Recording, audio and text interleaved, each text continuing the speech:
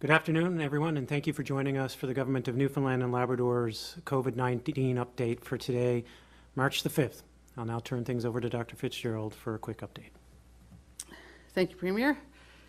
Good afternoon, everyone. Thanks for joining us today. Since the media advisory yesterday, we have one new confirmed case of COVID-19 in our province. This is in the Eastern Health Region, and the individual is between 40 and 49 and a contact of a previous case. The total number of cases in our province is now at 1,003. There have been 9 new recoveries in Eastern Health, leaving 113 active cases in our province. 7 people are in hospital due to COVID-19, and a total of 114,211 people have been tested to date. The continued low case counts we have seen this week are very encouraging, particularly given that they are the result of travel or contacts of other confirmed cases. While we remain optimistic, it is important for us to have confidence that the risk of community spread is reduced so that we can begin easing of restrictions both on and off the Avalon. To help us in this regard, Eastern Health will be offering voluntary testing to individuals who are not experiencing COVID-19 symptoms. We know that many individuals who test positive during this outbreak had no symptoms at all.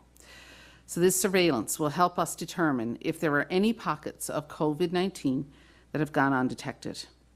It will also help us in our decision to ease restrictions further.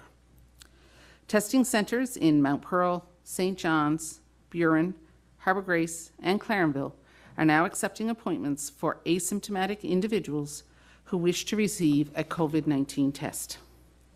Additional mobile testing clinics will take place in Trepassey, Bonavista, Placentia, and downtown St. John's throughout the next week.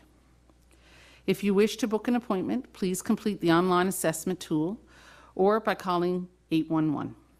When completing the online self-assessment tool for asymptomatic testing, please select both of the following options to receive an appointment.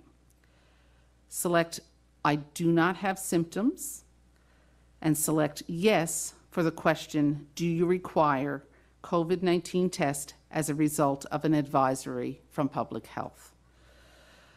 While I know that people take comfort in low case counts, I caution everyone not to let your guard down. We are simply not there yet. Everyone must continue to adhere to public health restrictions and recommendations according to your region of the province. Today, we have more good news on the vaccine front. We are announcing the first recipients of the AstraZeneca vaccine. The initial shipment will be offered to first responders and frontline essential workers. These individuals are critical to the protection of lives and safety in our communities, as well as essential to the societal functioning that has to persist regardless of the prevalence of COVID.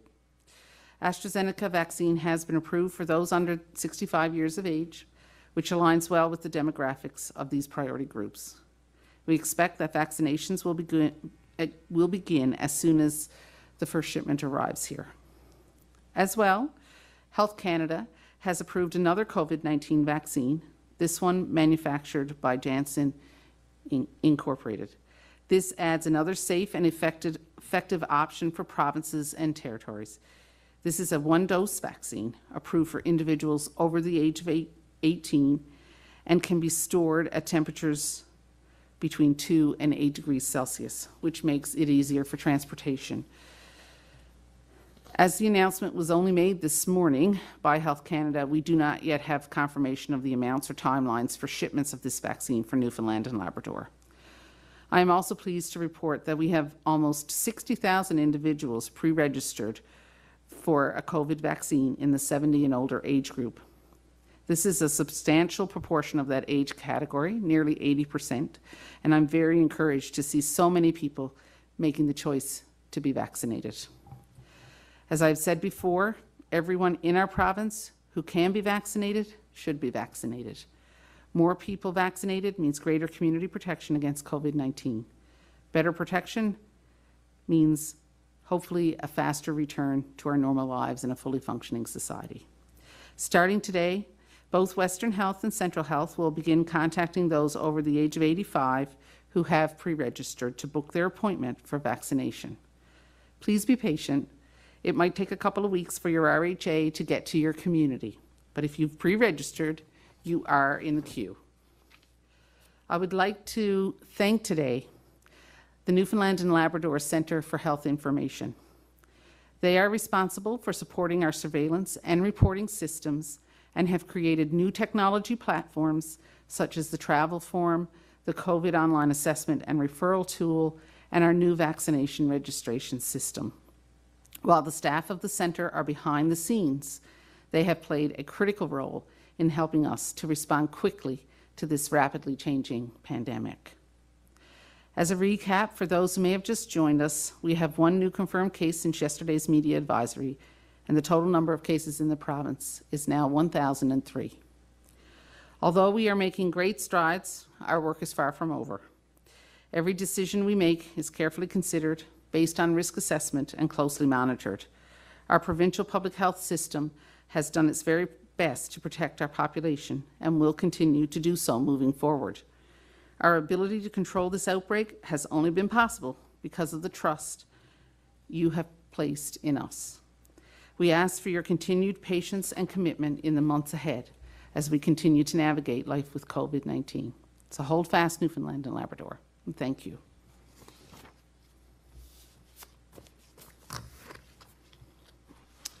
Well, thank you, Dr. Fitzgerald. This has been our third week of lockdown on the Avalon, and in the last few days, we've seen our numbers move down to single digits and our recoveries move way up.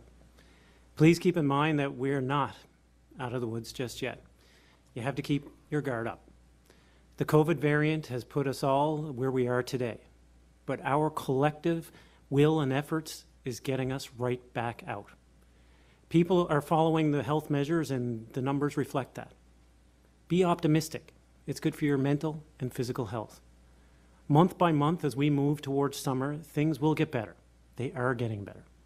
The federal government today announced the approval of Johnson & Johnson's single-dose vaccine. More vaccines mean more hope. We will have 80,000 people vaccinated by the end of the month. And our hope and our plan is that by the end of June, every Newfoundlander and Labradorian who wants to be vaccinated will be. It's important to know that as more and more people get vaccinated, they still need to abide by the public health measures and respect social distancing till further instructed. But again, this is a good news day, and everyone in our province should feel a little bit better about the brighter months to come, Before we get there, we all need to dig a little deeper and continue to follow those public health measures. Listen to the advice of Dr. Fitzgerald and her team. Be vigilant with our health measures. Be patient. And most importantly, be kind. It promises to be a great summer in Newfoundland and Labrador. Let's all keep working collectively towards that. I'll now turn it over to Minister Haggie for a brief update. Thank you very much, Premier. Again, 113 active cases on day 362 of these media briefings. We have AstraZeneca and doses inbound, hopefully within the next week. And now Janssen have been approved to a single-dose vaccine of the same type as AstraZeneca, but approved for anybody over the age of 18. The registration for vaccines for over 70s continues with the last group of the alphabet starting today. When that finishes on Sunday, those slots will open for anybody who may have missed their opportunity when their name came up. I would encourage everyone to continue to do this online if possible, and for those who can't for various reasons, there is the phone line. We still, even for those people who are vaccinated, do not know what effect, if any, a vaccine will have on people's ability to transmit the virus one to another. So the importance, as Dr. Fitzgerald said, is to hold on and continue to follow current public health guidance. In terms of the other initiative announced around pop-up surveillance, this will be a combination of the existing clinics in places like the Reid Centre, but also some mobile clinics.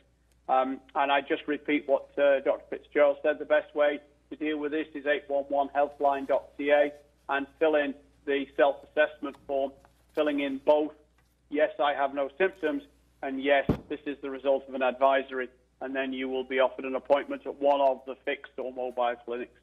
I think this is a tribute, the position we find ourselves in, to public health and Newfoundlanders and Labradorians, and something of an example, I think, to other jurisdictions in Canada and around the world. We need to hold the line, and if we do so, then I think there is a very real prospect of a new summer for all of us. So with that, Premier, I'll hand it back to yourself.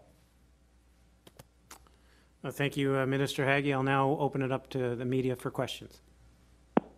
Thank you, Premier. For the benefit of our speakers, there are 7 reporters registered for today's call. The question and answer session will be conducted in 2 rounds, where each reporter will have the opportunity to ask 1 question and 1 follow-up per round. Following this, I will ask each reporter if they have 1 final question. Our first questions are from Peter Cowan with CBC. Please go ahead. Minister Haggie, I'm wondering if you could expand on that comment you just made that we're on track for a new summer. What do you think our summer will look like? Again, optimism, I think, is the order of today. I certainly recall last summer, and the staycation season started started late. I think we may well be on track to start on time this year. I think it's too early to say what will happen in terms of interprovincial travel, because that's outside our control. But I really think that by the end of summer, there will be some serious consideration maybe of going back to alert level 1, which we've never been to yet. But again, this is all speculative. We need to check on our surveillance, and we need to have this trend, very optimistic as it is, maintained, and roll out our vaccines. And the only thing that's holding us back with vaccine is vaccine supply. And with the announcement that the AstraZeneca vaccine is going to go to frontline essential workers, including police and paramedics, I'm wondering, with 7,000 doses arriving in the next week or so, who are the essential workers? Because there's a lot of confusion, for example, people working in grocery stores wondering, there isn't a list out. Am I going to be included as a frontline essential worker for these vaccines? Certainly, we've been reaching out to some of our first responders right now, and certainly we know the number of first responders that we have in the province is very similar to the number of vaccines that we're actually getting. So, our first reach out will be there, and then as we move through and as we get more AstraZeneca, then we'll be offering it to those who essentially have to go to work, the people who had to go to work through alert level 5 and be in contact with the public. So these are the groups we'll be targeting going forward. Our next questions are from Richard Duggan with BOCM. Please go ahead. Thank you. Dr. Fitzgerald, with this announcement today that we're going to begin voluntary testing of asymptomatic people, I was wondering if you could expand on the group that we're targeting here, because, of course, asymptomatic people will cover a lot of ground. Are there any specific pockets of people you wish to target with this? So, for example, maybe asymptomatic people who are on the front lines. Is there any specific target group here? No, what we're trying to do right now is to get a snapshot for the population to see where, if anywhere, that COVID is. So I would suggest to anybody, if you want to get tested, to certainly reach out. Eastern Health will be providing some of that information in a news release as well, so you can certainly check on their website and to reach out and get tested so we can see it doesn't mean if you don't have symptoms. Obviously, if you have symptoms, you still do our online assessment and referral tool and get your test done. But we haven't routinely had it open for people without symptoms. So this is just something new for us, just to get an idea of what's out there. So I would encourage anybody to come forward and get the testing done if they have concerns. If you're on the front lines, yes, absolutely. Please reach out, and fill out the form to get an appointment. And this will be going on over the week, the weekend and next week. So there'll be time to get in there. Thank you. And in terms of the AstraZeneca, the Johnson & Johnson vaccine that was announced to be approved. This vaccine is different in that it's a single-dose shot. Can you explain exactly what that means and how it's different from the other products that are out there, like Moderna and Pfizer? So the Moderna and Pfizer are what we call mRNA vaccines. The Janssen and AstraZeneca are both viral vector vaccines. Janssen has done its study with a one-dose regimen for its vaccine. So, and it found it to be quite effective. So that's why it's recommending a one-dose regimen for the vaccine. Thank you. Our next questions are from Roger Bill with the Shoreline News. Please go ahead. People who are registering for vaccination in phase 2, when will the first vaccination start to happen? So for those over 70 who are registering, so the health authorities will be reaching out over the next week. Central Health and Western Health will be reaching out to book appointments starting next week for those over 85. And the appointments will likely be when, Dr. Fitzgerald? That's what I was wondering. Pardon me? The appointments, when will they likely be? That's what I was wondering. Not when they're going to be booked. Yeah, so my understanding is that the appointments will be for next week. Oh, okay, I understand. Thank you. And how is the order decided? Who's first, second, and third? I would presume it's organized by geographical area and then ranked by age. And if that's the case, other people in phase 2 who aren't age specific, where do they get slotted in after the last of 70 plus people are vaccinated? So certainly we know that the greatest risk is age, and as the older we are, the more at risk we are for severe disease, and we certainly see a fairly sharp gradient after 70. So that's why we're offering it to this age group. So what, certainly operationally, I wouldn't want to presume to be able to comment on exactly how things are rolling out in the region. They're certainly the experts in that area, but my understanding is that they'll be going into communities and they'll be offering the vaccine to those that are in the appropriate age group. Some communities, that are more isolated, that may take a little bit more to get to, and especially now that we've extended the dose interval, it may mean that they do more than just over 85. They may do over 75 in some of those communities because they're there, and it just makes more sense logistically to do as many people in that age group in the over 70 age group as they can while they're there, rather than to have to go back 2 or 3 times. So it'll depend very much on their context. Our next questions are from Jason Piercy with Rogers Communications. Please go ahead. Hi, hello. There seems to be some misunderstanding about how vaccines actually work when it comes to preventing the contraction of a virus versus lessening the severity of the symptoms of said virus. I'm wondering if you can clarify that for us such that people don't misunderstand what they should be expecting after vaccination reaches the majority of our population that decides to take advantage of it? Yeah, so the way the vaccines work in general is that if you get exposed to, if you've been vaccinated and you get exposed to that virus, we'll say, for example, going forward, then your body will mount the immune response necessary to prevent that virus from taking hold and causing an infection. Doesn't mean that virus can't get into your system, and in fact, it kind of has to get into your system in order for your body to be able to respond to it. So, what it basically does is your body has been primed to be able to deal with that virus, so that once it sees it, it knows, oh, here's what I have to do. These are the antibodies that I need to be able to protect against it. So you never really develop the disease. So that's what we're talking about here. When we're looking at severe disease, they're looking at how many people got really sick, ended up in hospital, ended up in ICU, or unfortunately may have died after receiving the vaccine, and that's what we're seeing protection against at this point. As we get more experience with this vaccine, we will likely be able to get information about how does this vaccine prevent spread from one person to another. So you know, if the measles vaccine, for example, you have 2 shots of that, it's highly effective vaccine. If you have the measles vaccine and you get exposed to measles, then chances are you're not going to pass it on to anyone else because you won't develop the disease.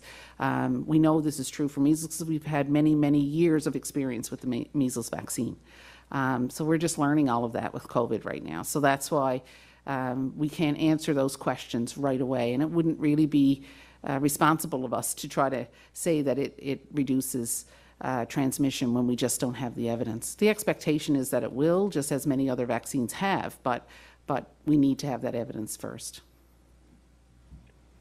So, having that said, is it entirely possible that someone can be fully vaccinated and still contract and carry and possibly test positive, but just likely be much less likely to become severely ill? Yeah, theoretically that is possible, and certainly we know, it takes a little bit of time for the body to respond to a vaccine to be able to produce those antibodies that are necessary. So the first 2 weeks after getting the mRNA vaccines, for example, there have been people who have still gotten infected with the virus in that period of time, and that's not unexpected. So yes, it is possible, and especially with the tests that we're using, they're very, very sensitive. It doesn't take a whole lot of genetic material to give you a positive test. So, theoretically, it's possible, yes. I don't know how probable it is, but it's possible.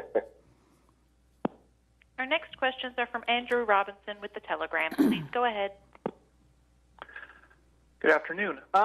Regarding the Janssen Inc. or Johnson & Johnson vaccine announced today, I've seen it reported we're likely to get 10 million doses nationally by September. Based on, I know you suggested it's too early to say exactly how many doses Newfoundland and Labrador might get, but is there any sort of way to estimate based on what we've received so far of orders of other vaccines? How much the province might expect in terms of a number or a percentage even? I don't think we just don't have that information right now. No, we really don't at this point. It's just so new. We haven't even had those discussions at all, really. Good. My second question, following up on that, if this vaccine is a single dose one, and say we're at a point, towards the end of June where everyone has received the first dose of the vaccine, would the Janssen one as a single dose vaccine, would it still be able to serve the function as, being that second dose necessary for people who've received the first dose of a 2-dose vaccine?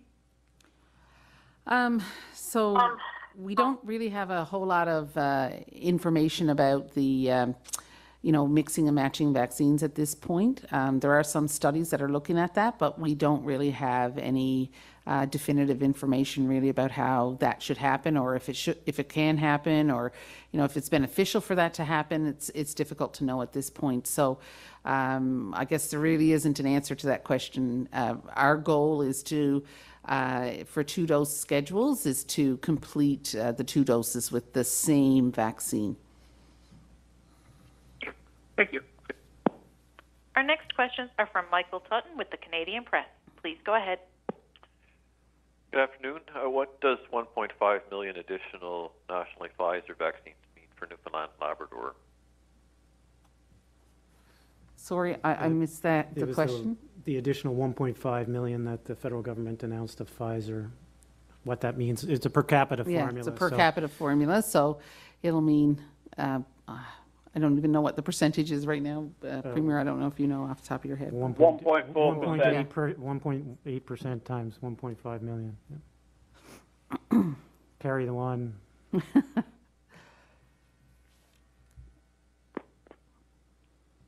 Right, but what is it that what does that mean? What is that for the province? How significant is that going to be?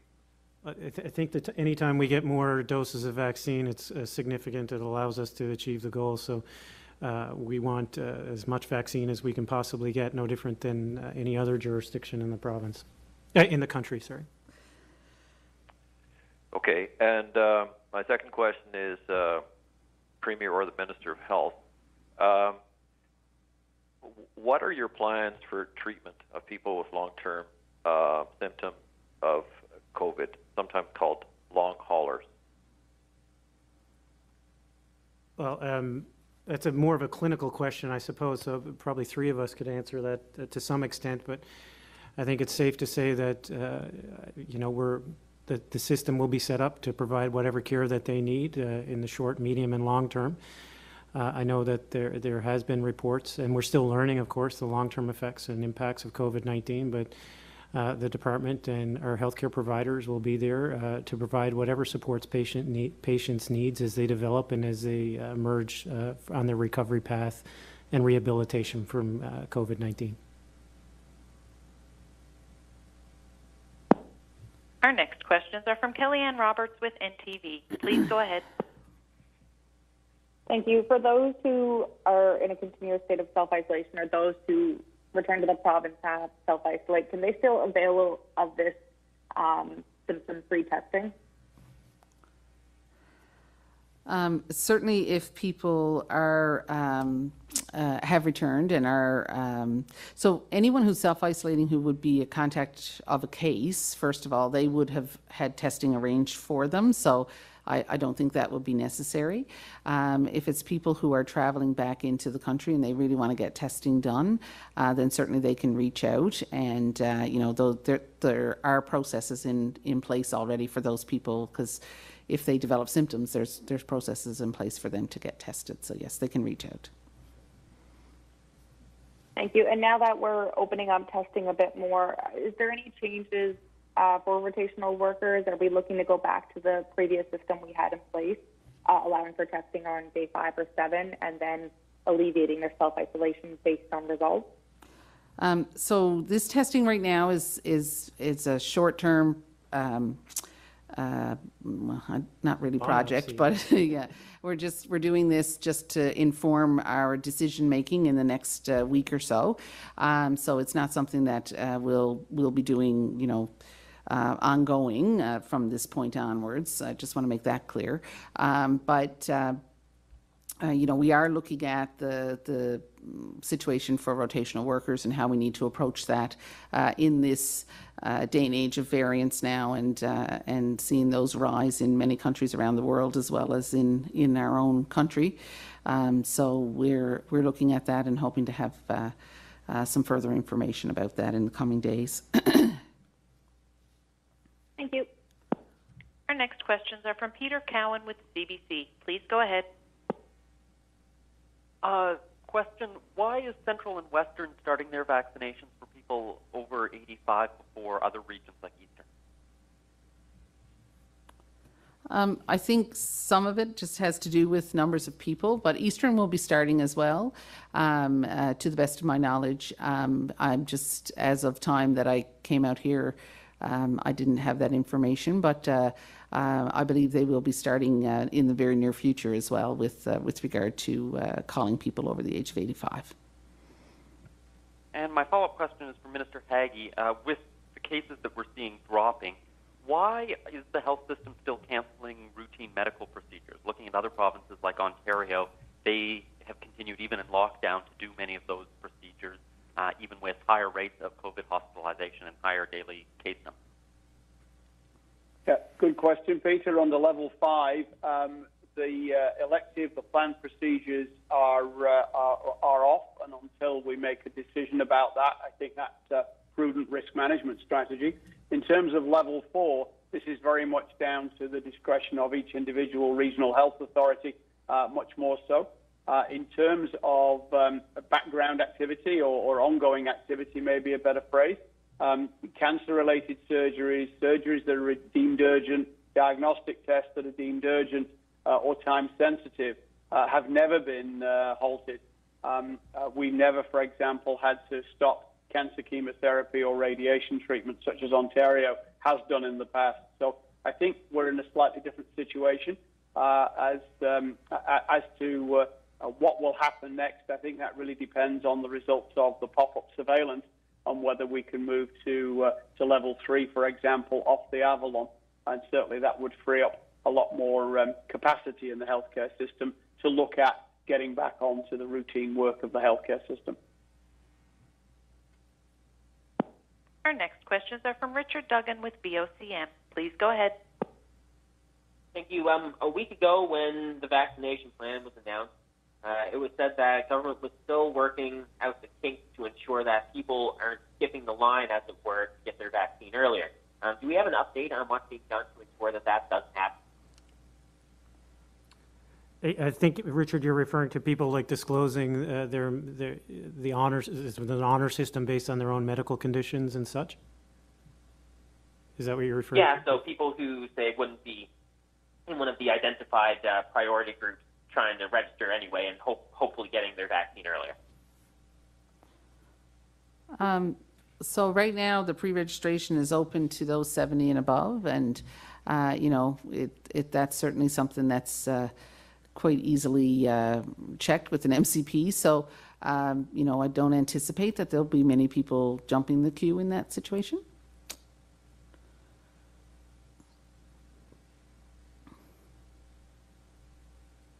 Yeah, my question is more so about, do we have any more protocols, I guess, a more concrete vetting process in place yet as we move towards the vaccination? So those are questions we're still looking at. Each group that we look at is quite different. Some of them are very difficult to capture, and trying to find ways to do that while still maintaining efficiency and ease of use of these registration systems is something that we're working through. So at this point, that's, I guess, what I can say is that we are working through them, and as we anticipate going to different groups, then we'll have some of those things in place. But some of the groups, we'll be just able to reach out to, and that will be it'll be us going to them, and we won't need them to come in and register. Okay, and Dr. Fitzgerald, yesterday, the town of Deer Lake announced the use of the arena section of the Hodder Memorial Recreation Complex as a vaccination site for Phase 2. Would you recommend other municipalities look at similar facilities, and what guidance do you give now as towns and cities are looking to navigate this process and prepare for the vaccination process? So, I would imagine that any of these towns would be in discussions with their regional health authorities as to where vaccination clinics could be held. So I would say I'd leave that to them for that discussion to make sure that there's guidance in place. But the regional health authorities certainly would have that in hand. Thank you. Our next questions are from Roger Bill with the Shoreline News. Please go ahead. I don't know if the question's for Premier Furey or Dr. Haggie, but I have a feeling like I'm missing something here. I'm trying to understand the math that gets us from 80,000 people being vaccinated at the end of this month, which I think is the number that Dr. Haggie used last Wednesday, to getting to the point where everybody who wants to be vaccinated is vaccinated by the end of June, which is Premier Furey's goal.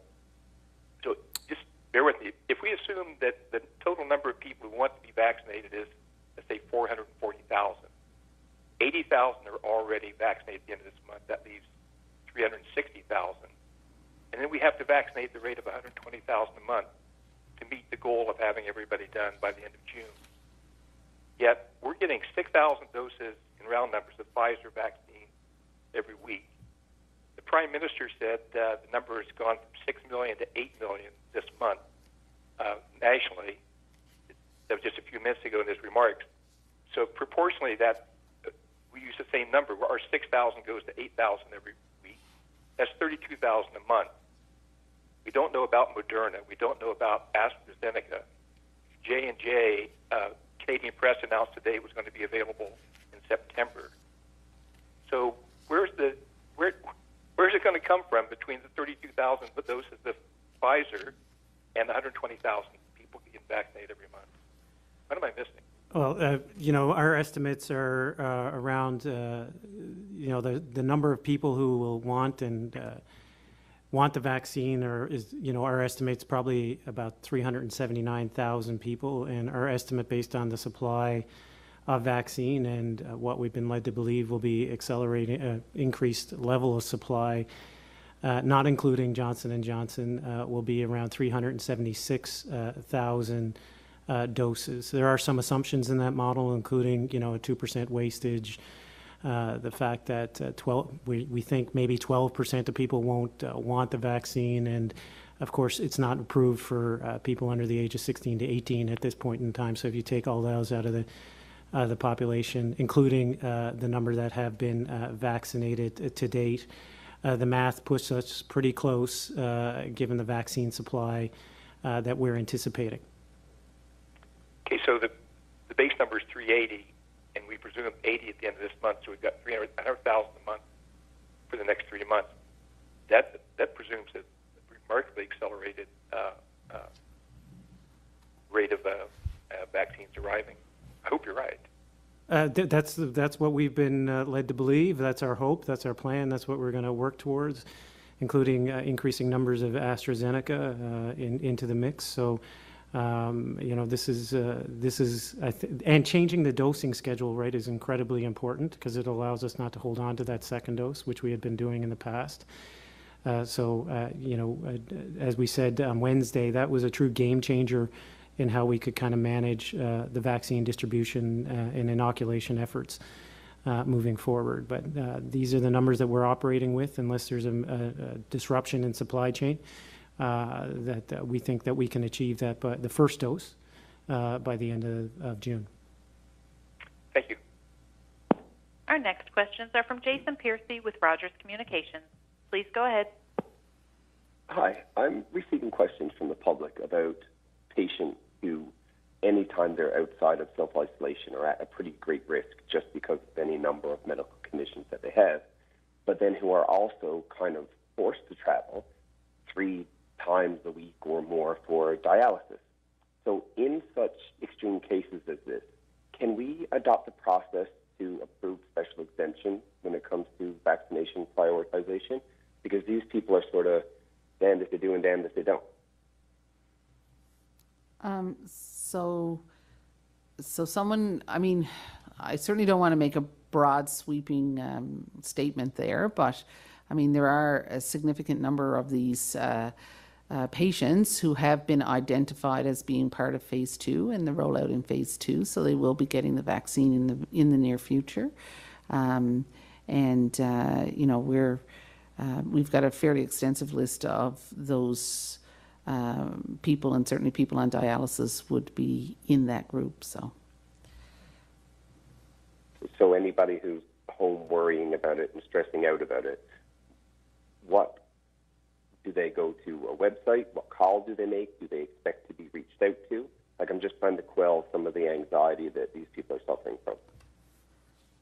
So certainly those details will have to be worked out, and we're in the process of trying to work through those now. So, we do ask for people's patience, but for people to know that they are, they are on the list. So we will be getting to them.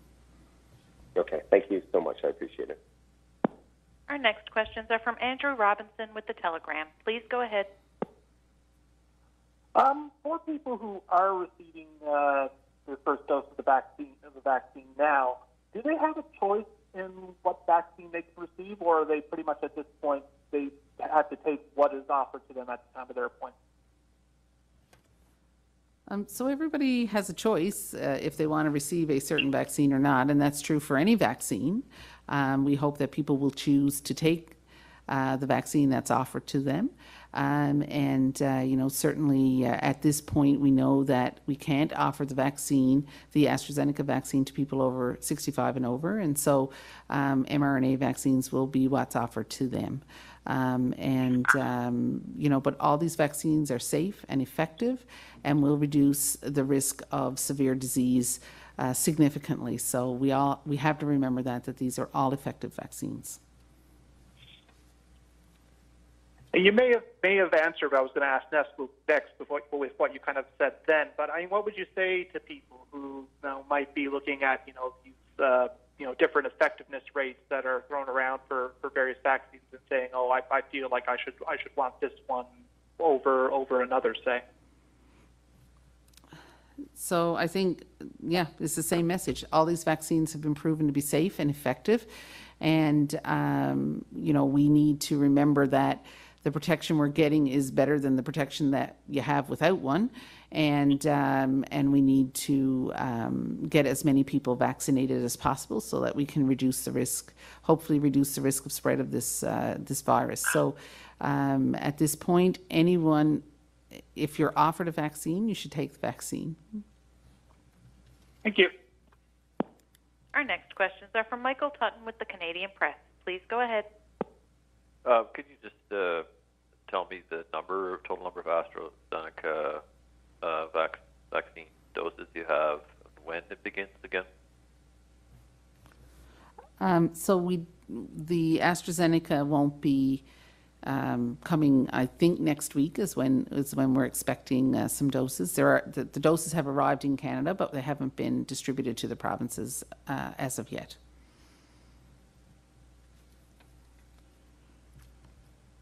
And can you just explain why you decided to go down the path of choosing first responders rather than Nova Scotia's path of first come, first served they're speaking of? So we have a priority listing, and we feel that it is important. We developed that priority list of who we felt it was important to get the vaccine in the face of limited vaccine supply. And so that priority list stands regardless of what vaccine we have. So, I think there are some groups that unfortunately we're not able to offer the AstraZeneca vaccine to, but for those that we can offer to, we would like to work through our priority groups and get those people vaccinated. We've said it's important for them to be vaccinated, and it's still important for them to be vaccinated. Our next questions are from Kellyanne Roberts with NTV. Please go ahead.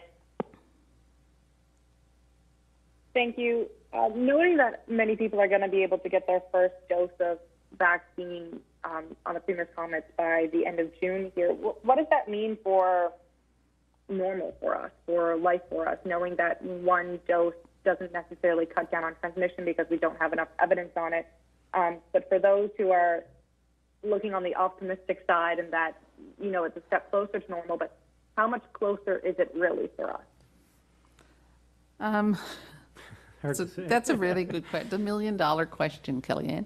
And I wish I had an answer for you. But, I mean, what we know about vaccines, the very fact if we can have as many people who want to be protected, or 88% of our population protected against severe disease, well, that says, okay, even if this virus gets out there, people aren't going to get severely ill with it. That protects our hospital capacity, our healthcare system capacity. It improves, hopefully people becoming quite ill with it. So that's important. Even if it doesn't do anything with transmission, that's still really important, right? So we have to remember that. I hope that we'll have more data by the time June comes. I hope that we'll have more information and more evidence about how it affects transmission. I think that's ongoing. That collection is happening. Certainly in some of in the country's bigger jurisdictions, they're seeing certainly some benefits to having, congregate living settings vaccinated, and I think, the expectation is that we will see a positive effect on transmission because that's generally how vaccines work and what they'll do. But as I said before, until that evidence is there, we can't really say for sure that it is, right? Or that it will, Thanks. And Minister Haggie, you noted in a briefing earlier this week that the system right now isn't even at 50% on capacity in terms of staff needed to vaccinate. Based on the information we're seeing here now and the amount of vaccine that's going to be coming to the province and available to those, are we beginning to reach out to other agencies to help us in administering this, looking to pharmacists like we did through our flu vaccine campaign? Currently, we have been in discussions with both pharmacists and physicians, as far as I'm aware, through conversations with staff. Our estimates through the regional health authorities suggest that we would manage between 120 and 160,000 doses a month through public health alone without being overly challenged. So we have a first line, we have a second line, and we also have micro-credentialing if we found ourselves in the situation where we get the backlog of vaccine from February that we're expecting. We have factored that into our calculations. Pfizer and Moderna have said over Q2 that they would make this up. So that's where a lot of the dosage numbers that we've been using for planning come from. I don't see capacity as a problem, and certainly we're perfectly prepared to discuss administration of vaccine with any group that has the skill set to do it if it's outside the pharmacists and physicians who we have lined up. Thank you. I'll now go back through each reporter to see if you have one final question. Peter Cowan with CBC, do you have a final question? I do, yes. It was just a week ago that we were looking at the timetable of when people will start to become vaccinated with the 2 new vaccines online and the change to the single dose. When will people who are not part of the priority group, that phase 3, when will we start giving first vaccinations to them? So certainly that depends on how quickly we can get through those phase 2 people and how quickly we get our vaccine and if those shipments stay on schedule as we expect them to. It'll be likely into May really before we can start thinking about that. Richard Duggan with BOCM, do you have a final question? Yes, we had a call to our newsroom from someone who says he falls under phase 2 for COVID-19 vaccinations, but tells us he was denied for receiving a vaccine at this time. Other than not actually being in an identified priority group, under what circumstances would someone be denied for getting a vaccine at this time? So right now we're working through our priority groups, and the priority group we've recognized that we had to focus on at this point are those over over 70. So that's who we would be focusing on at this point. So if somebody was not in that priority group, then I think they would be informed that while they might be in a phase 2 priority group, that's just not the priority group we're focusing on at this point. We know that the greatest risk for severe disease is increased age, and that's why we're focusing here. Thank you. Roger Bill with the Shoreline News, do you have a final question? Yes, Dr. Fitzgerald, I'd like to ask you to go back to the unplanned, the urgent Friday night briefing a couple of weeks ago when the Mount Pearl cluster kind of erupted. At that time, you said, this is the big one. This is the big one. I'm curious, thinking now that we're at one case, what would you have thought the odds would have been 3 weeks ago that we would have got to the point where there's only one new case in a day? I don't know if I knew what to expect at that point, to be honest with you. We were dealing with a variant that we hadn't seen before. We were dealing with spread like we'd never seen before. And I think, we all believe that if we went hard and quick with those, with the lockdowns and restrictions, that we would see better control. But, this is hats off to staff at Eastern Health, who have done an amazing job at tracking down contacts and getting people to isolate, getting people tested, literally thousands and thousands of contacts. So, my hat's off to them, because we wouldn't be here if it wasn't for them. And that's the truth of it. And I think, that people have listened. And I think this certainly scared people. To see 100 cases in a day, I think was a scary point for people, and I think people really took it seriously. So I'm really happy and grateful for that, because all of that helped to get us to where we are. But, I don't know if any of us really knew what to expect or what to foresee at that point.